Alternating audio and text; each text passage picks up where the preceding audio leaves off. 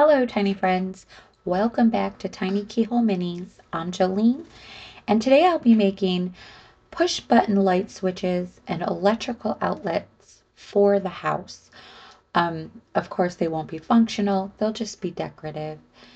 I began this project with a small piece of graph paper, and then I sketched out a 1 by 1 inch square and then just sketched out the little plates. I made a single plate and a double plate, and you can see there's tiny squares within the 1 inch square. So I just used those as my guide. The single plate is 3 small squares by 2 small squares. I did make a double plate, but I won't be creating a double plate. And then I just cut out the little pieces because I was thinking at first I was just going to uh, use these little pieces and draw the plates myself and cut them out, but it would have been very tedious. So I went into my Cricut design program and put all these little pieces together so that my machine can cut them out. If I had cut them out by hand, they would not have been even cuts, and the little circles would have probably been not quite a circle shape. I'm also going to use these tiny little button pieces that I have left over from previous um, Bentley House mini projects. And these were just left over that were popped out of the pieces that I needed to use. So I saved them so that I can create little button switches. Um, I don't have enough little buttons for all the buttons and the switches, so I'm going to be using some of the cutouts from the circles. And then I'll use these buttons, these bigger button switches to look like the button that's popped out. Um, you could do this by hand if you like, and maybe pop a hole in the templates or in the pieces with something sharp like a little needle or a little poker pin or some sort, or maybe a little hand drill. But I just decided to have my machine do it, and it'll go a little bit faster for me because this whole project was a little bit of a tedious project because there's so many little pieces and parts to put together. Um, and besides that, see those two little templates right here? Kiwi came by and flapped her wings and they blew away. So I just decided to have the machine cut that out and make it easier on me and have this project go a little bit faster. Okay, so I made a little list of how many I was going to need per plate for each room. And this list isn't really accurate. I just ended up making 10 of each, 10 push button switches, 10 electrical outlets. And then I decided how many I was going to put in each room and where they were going to go. So this is just my little list for each plate that I'm making. Okay, I've got all my pieces cut out. Each plate will have a face plate, a back plate.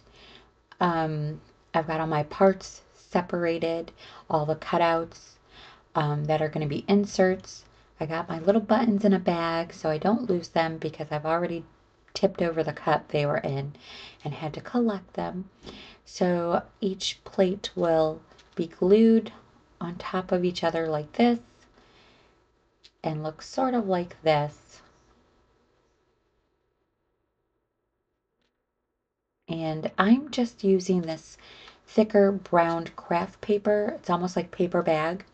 I probably could have used chipboard, cereal box of some sort, or cardstock, and probably would have got better cuts and pieces. But I just grabbed what I saw at first. So I'm just going to use this stuff. And these are the little tiny pieces that will be inserted into some of the cutouts. And it'll look something like that. So you can see how tiny these pieces really are. And I'll be making 10 of each. So it was very tedious, but it was worth it uh, to add this tiny little detail into the house. So I'm going to begin uh, painting these pieces. These two pieces I have glued together just to see how they were going to look. I probably should have glued them all together and then painted them, but I did not do that. I painted them all separately. And I decided to go with half being white and then age them up with a little wash, and then half being old brass. So I got 5 of each plate, and I'm using freezer paper, and I'm actually using the wax side of the freezer paper. And I'm going to begin with a base coat of black acrylic, and then I'll go over with my metallic antique gold once these dry. And like I said, it would probably be much easier to have glued these parts together and then just painted them as one part. But that thought did not come till after this whole process was completely done. Using the black under the antique gold really helps give it an old brass look. You can see some of it as it's drying, what it's looking like. It just gives that darker tone and making it look more old. So right now I'm painting all these tiny little button pieces and pieces that are going to go back into the holes that are cut out. And I'm going to move forward with the white ones as well and come back when everything is all dry and just glue them all together. Okay, so I'm all ready for assemble. I left the little buttons black, so you can see that those are black, and then the outlet pieces are gold. And then of course the white ones are white. But all the buttons for both colors will be black. I'm just using my tacky glue for this. And again, I have no idea why I just didn't glue these pieces together and then paint them. Like I said, I didn't think about it, and it probably would have made this process a little bit faster. Well, the painting process anyways.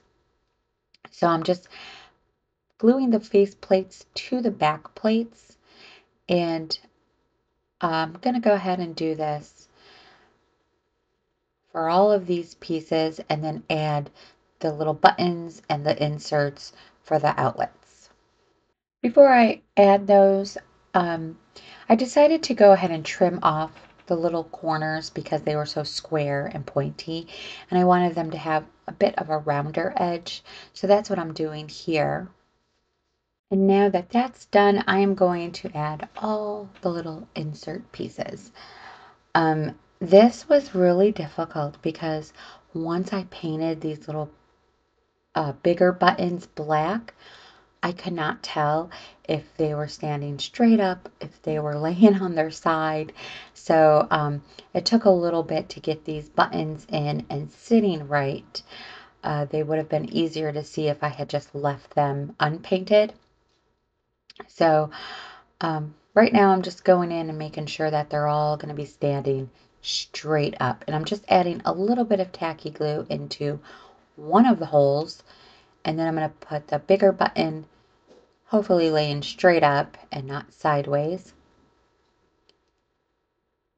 And then I'm going to take the flatter buttons and add those to the second hole. So it kind of looks like one of the buttons are pushed in and one's pushed popping out. And anytime you hear that funny sound, that swishing or flapping, that's Kiwi flapping her wings. And she's usually sitting on the back of my chair or somewhere near me. This is what they look like up close, and I'm also trying to use the camera to see if that one's actually laying on its side or standing straight up, and it's not quite standing straight up. So it looks like it's laying on its side. So I'm going to go ahead and flip that over and try again. And they're just so gosh darn tiny. Okay, so that part is over, and this is what they're looking like. Now I decided to leave one of the holes missing, or one of the holes empty, because I wanted to plug the radio into it and make it look like it was plugged into the wall. I thought that would be a really cute detail in the living room. There used to be a couple prongs on this plug, and I removed them so that I can glue them flat into place. So I'll be doing that. And these would probably be okay on the wall as is. They don't look too bad. I've put them up on the wall, but I decided to go one step further and give them a little more dimension and make their plates slightly bigger. This is what the push button looks like. So how I did that was adding another piece and then a little piece in the back to give it something to glue to the wall. I took some of these bigger pieces that I had cut out for the double plates and decided not to use, and I'm glad I decided not to use them because I like the way this worked out. I didn't have enough cutouts, so I just used one of the cutouts and created the few more that I needed by hand. But I'm just putting the faceplate on, tracing it so it looks like that, trimming it down if it needs to be trimmed. And then I'm going to go in with my pencil and make diagonal lines in each corner. So it kind of looks like a picture frame. Then I'm going to take my craft blade and I'm just going to score all the pencil lines. I'm not cutting all the way through. I'm just scoring them so that I can fold them back. And this will make the plate pop out a little more from the wall and make it look like it has a little more dimension. And it just gives a little more, it just makes the plate slightly bigger. So it becomes a little more noticeable on the wall. So I'll just bend them back where I scored them and then glue the front plate right on top. And then I'm going to have to go back in and repaint all of these sides. So, yeah, it's all part of the learning process, right? And I'm just going to use a black fine tip Sharpie marker to create the little lines that look like the outlet holes for the prongs, the prong holes. I'm just going to add that as well. But in the future, if I make these, I will know to put them all together first before painting. And I am going to create two more because I would like one up in the attic to plug the projector into. And I would like ended up with an extra light switch. So that's going to go up in the attic. And then I would like an outlet in the hallway under the window as well. So I put enough pieces to the side to create those when I get up into those areas of the house. Um, and the process, now that I've done this and put it all together, will go a little more smoothly. By any means, you can create this idea any way you see fit to according to how you create. But this is, I'm just showing you how I got there and what I did. But you can definitely take this idea and run with it and tweak it according to what's suitable for you. So I'm going to come back and go ahead and start installing all these pieces into the house. Okay, so beginning with the radio plug, it's going to sit here by this table that I just redid and added new hardware onto it.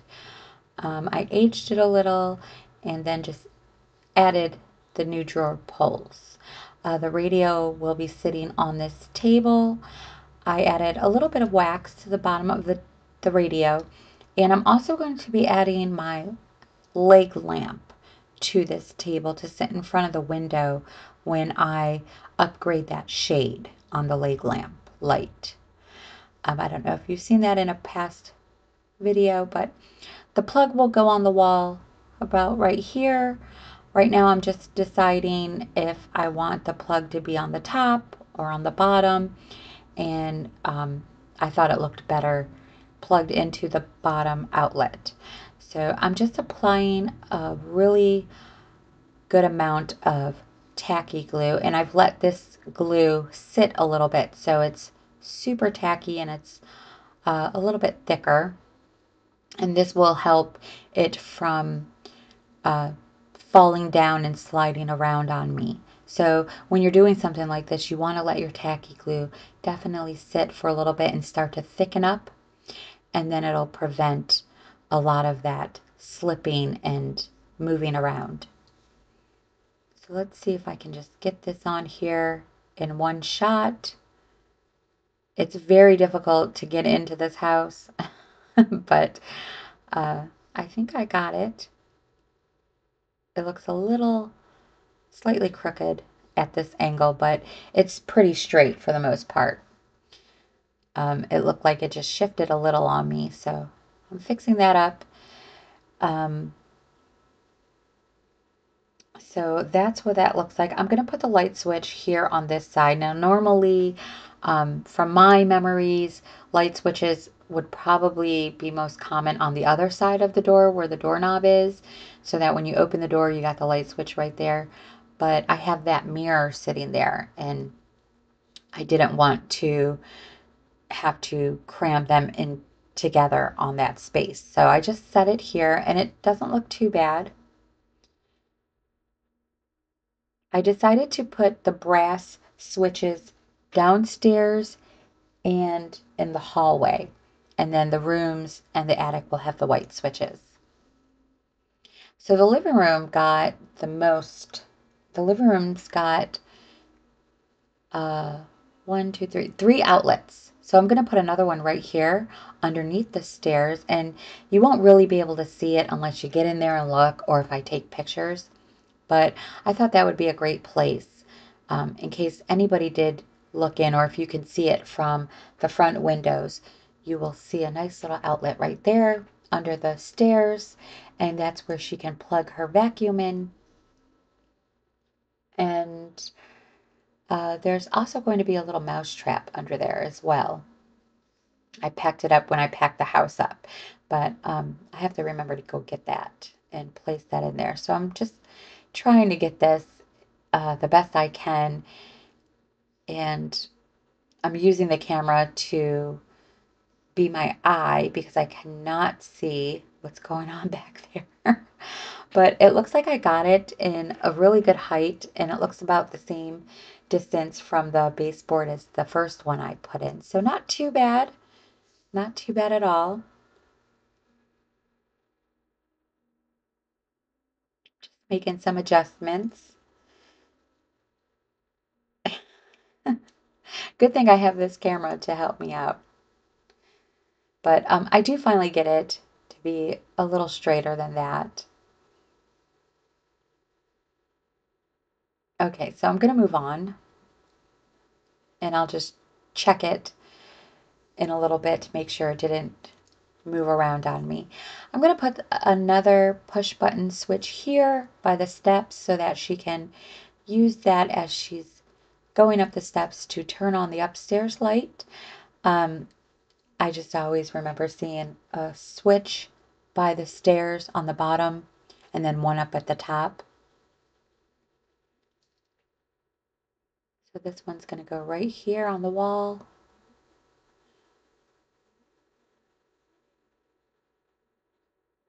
And now Margot can turn the light on before she goes upstairs. The other one's going to be right here. This is going to be an electrical outlet by where Poe's little dog bed is.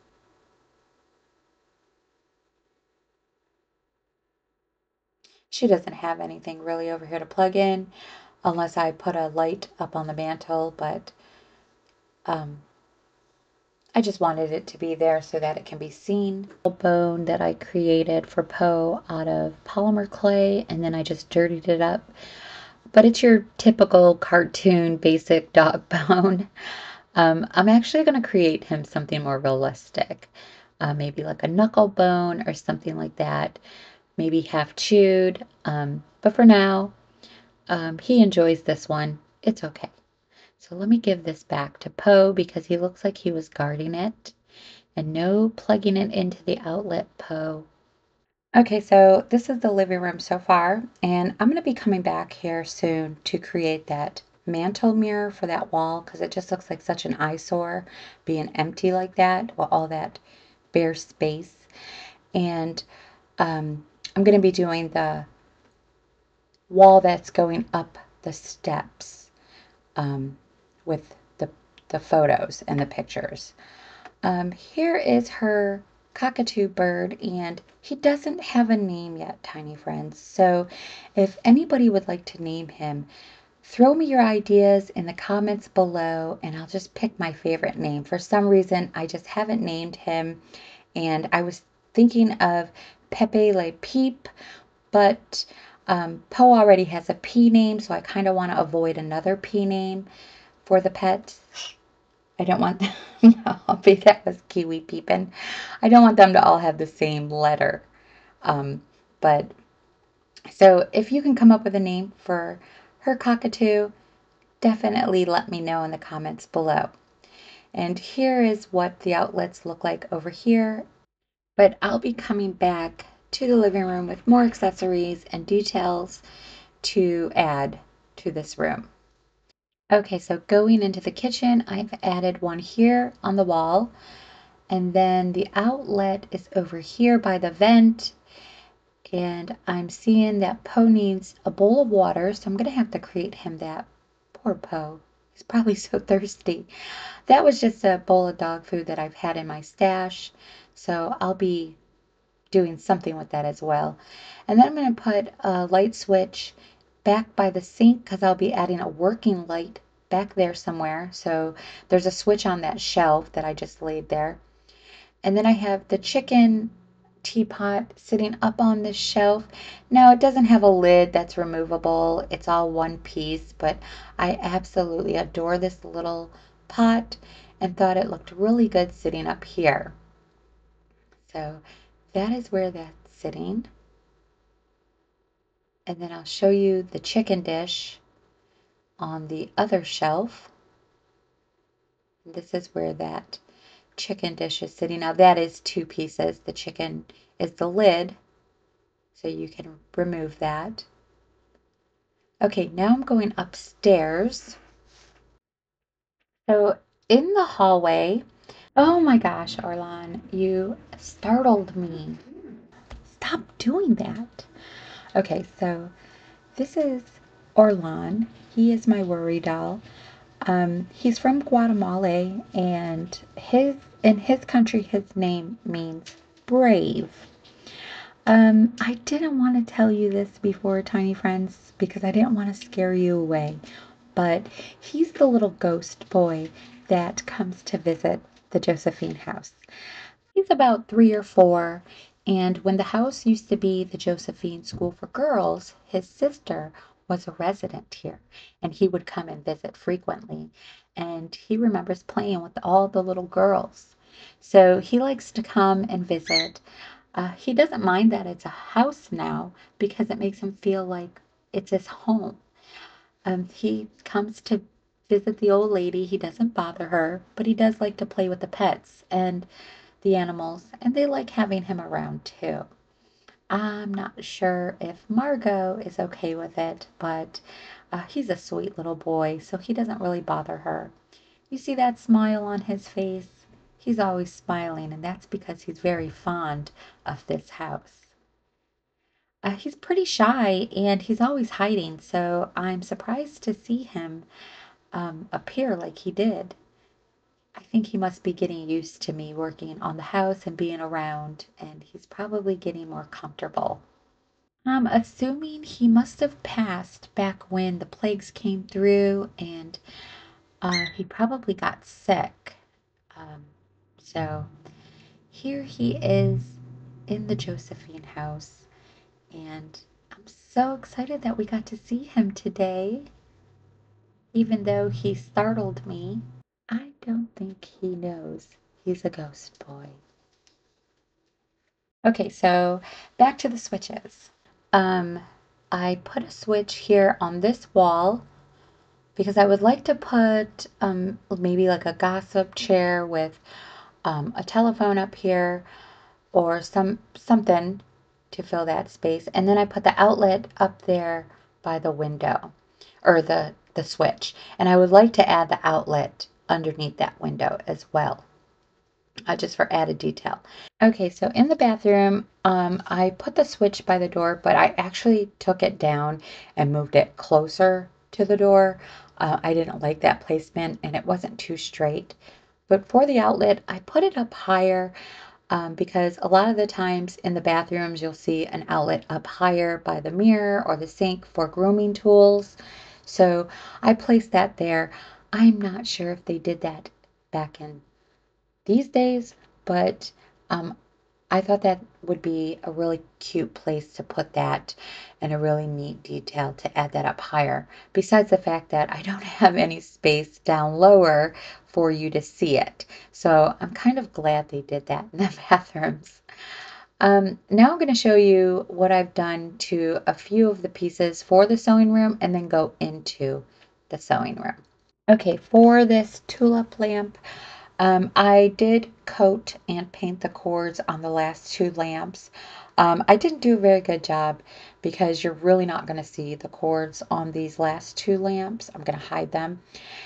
So I basically just rushed that. But I coated it with Mod Podge and then I went ahead and painted it and then I gave it a black wash with water and acrylic. I set it on top of this little table with a little lace doily over it. And what I did with the cord was I kind of just raveled it up and bunched it up.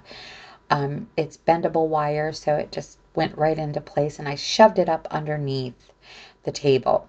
And then I took the battery pack and I just kind of pushed that up in there, and it just all stayed put without any adhesive or having to add anything. So that's where that is, and it just looks something like this, where you can't really see it. And where I place this table, you're really not going to see that.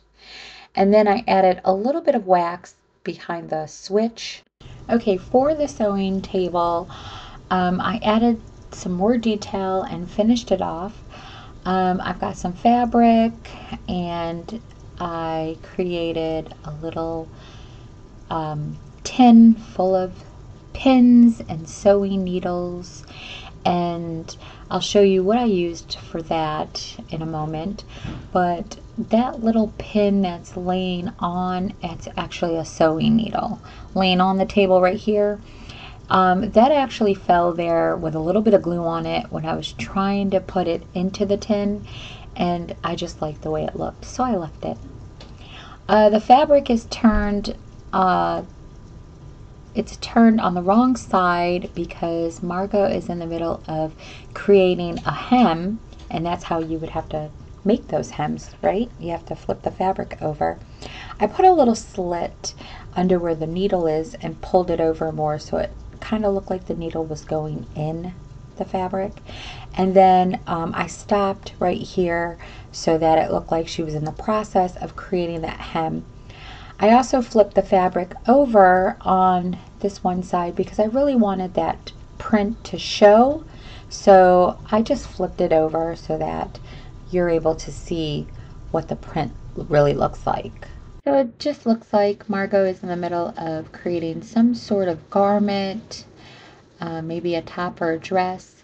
On this side, I added a couple more sewing pins and a spool of thread, and then there's the metal cup full of scissors, and then the pair that are laying on the table are the ones that came with the Crimson Bond kit. So that is it for the sewing table. It's completed and ready to be put into the room. For the tomato pin cushion, somebody suggested that I maybe add some caviar beads to make it look like there's pins. So I just glued a few caviar beads, and that's what that looks like. I don't know if you can hear the rain outside, but it's raining really hard right now. We're just waiting for that storm to come through, the hurricane that's out there. For the dress form, I added a pattern and a couple more of those sewing pins. For the pattern, I just used parchment paper and then just drew on a printed design. And then I added some caviar beads to look like it was pinned in place.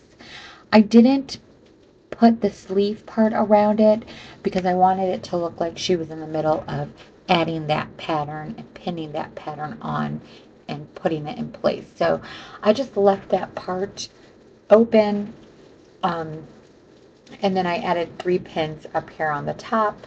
And I'm going to show you what I used for that pin part of the sewing pins, and also I used it to create little sewing needles as well.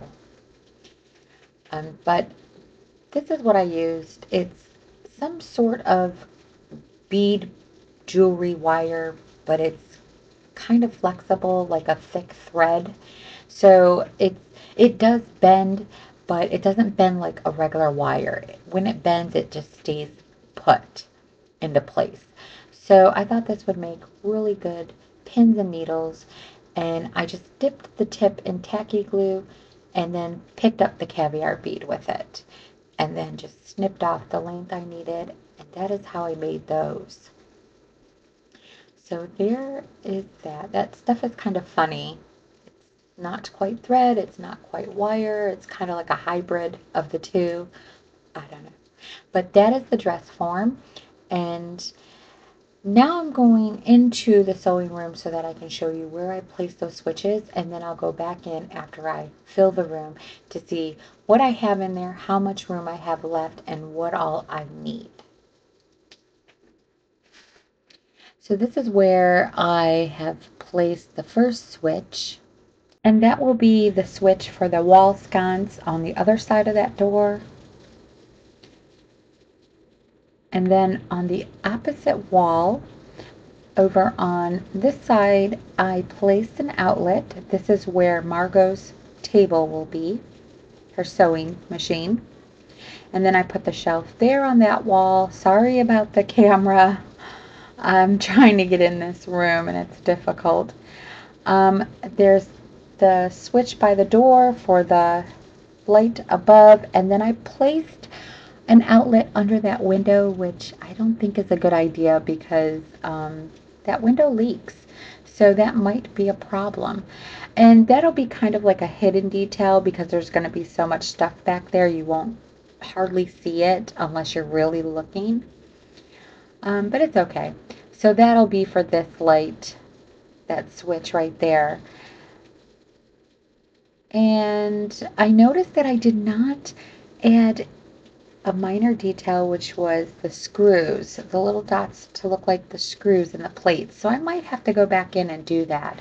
I'm not worried about the brass ones, but the white ones look like they're missing. Here for this lamp, I've added some wax on the bottom and on the switch, and also on the battery pack. And you're not going to see any of this cord. I'm going to hide it behind the folding screen. You'll just see a little bit of this part right here. So I'm not worried about that job, that poor job I did on coating that cord. But I'm going to rig this up on the wall, show you how I did that, and then I'm going to place everything inside and we'll take a look at the sewing room. So this is what that looks like, and I'll be able to get in there and reach around the screen and press that button. It's going to be difficult, but I'll be able to do it. And now I'm going to show you what I have so far. So here is the sewing room with everything, so almost everything so far. There are a few accessories that I did not put in yet, but you can see the hideaway floorboard, that I created. And if you would like to see how I created that when I installed this floor, I'll put a link in the description box below if you have not seen that video yet. But this is where the old couple stashes and hides their valuables and their goods. There's some savings and some keys to the original house when it was the Josephine School for Girls. There's a couple almanacs from the couple years that they had really good crops and a really great harvest, so they considered that to be good luck. There's the original deed to the house is in there. Um, the old man's death certificate and his will. And I was thinking about making some ration books because I do have some old ration books that was my father-in-law's from when he was younger and from the war. So they have green stamps in them. So I've made copies of those, and I was thinking about creating some of those ration books with the green stamps and then placing those in there as well. But this is their hideaway floorboard. Okay, so going into the sewing room. Now, this is so hard to set up because these rooms are so narrow, and I have made so much stuff for this room. But I chose to put the sewing table here up front because technically there'd be a wall here, and I really wanted that detail and all that fun stuff to be seen first. So I brought that up to the front of the room. And there's the dress form. And from what I'm seeing, I really don't think I'm going to have any room to create that standing shelf unit that I want to create. So I'm probably going to switch that idea up a little bit and maybe create an armoire or wardrobe for the bedroom using those posts that I wanted to use. I'm very sorry about the camera. I really am. I'm just trying to get in here so you can see everything I have going on. So I still need to place some pictures in this room, and I still have one more video of accessories to create. Um, and then I'm going to fill up that shelf with some accessories. You can see the mirror in the back, and you can hardly see the outlet back there, but in person, if somebody is really observing the room, they might see that hidden detail. So it may stay this way. I may switch it around a little. I'm not really sure, but it doesn't always look this crowded. Sometimes she's not ironing and the board is put away or set aside, and then she has all that space in the middle there to walk through. But this is what it's looking like so far, and this is what I've created so far. So one more video left for this room, and then I can call it completed. And I am going to show you what it looks like with the lights on. There's not a lot of light in here, even with the 3 lights, they're pretty dim. The tulip light is the brightest light, but the other 2 are yellow, so they kind of dim the room down. So I'm going to fill this shelf up with fabrics and accessories and do a few more accessories for this room.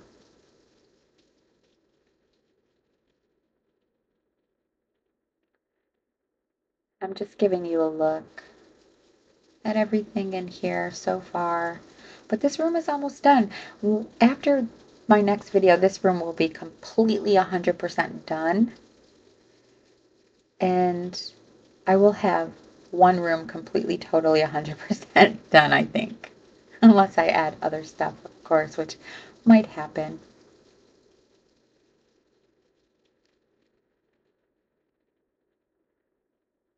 But this was really fun to make, Tiny Friends. All the accessories and pieces that I have been wanting to make for a while now are all coming to life here in her little sewing dressing room. Okay, so this is what it looks like with the lights on, and my lights are off. And I just love this room. I do. I love how this room has turned out. Um, I know Margot absolutely is going to enjoy being in this room. Here's the little mouse trap with cheese. And you can see the little mouse hole. The little mouse hole is actually really cut out of that baseboard. So it's not just painted on, it's actually carved out. And that is actually part of, I think, the wall video when I created the wall. But I will list the wall as well in the description box below. I'll put a link for both the floor and the wall. And you can see how I created that uh, faux closet and how I renovated this room. If you have not seen that and you're interested in that. So, tiny friends, that is it for today's video. I really hope you enjoyed it. Let me know what you thought in the comments below. Don't forget, Marco's bird is looking for a new name, so if you got an idea, you got a name for a bird that comes to mind, definitely leave it in the comments below. Just remember, not a P name, so no P names. And then I'll pick the one I like the most, which will probably be hard. I'll probably have a few that I love, but I will pick one, and that will be the bird's name. And I have one more video, which will be accessories, and then I'm going to move on to a different project, I think outside of the house. I know I still have the doll to restring, and I'm excited about that, so she's coming up soon. And I'm really sorry, tiny friends, about my camera handling. I know it's like, ugh. I hope I didn't get anybody sick. I'm just trying to get in here to give you all a better view. It's really difficult to get up in here. Oh, I know what I'll do. I'll post some pictures at the end of this video.